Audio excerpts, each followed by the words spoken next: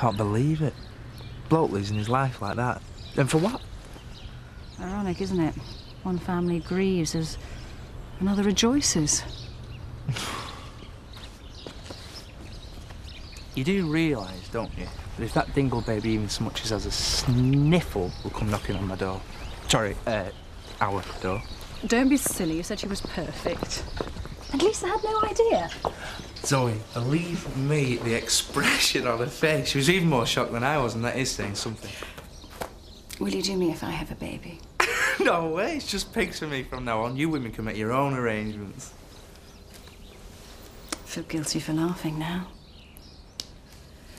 Poor Vic.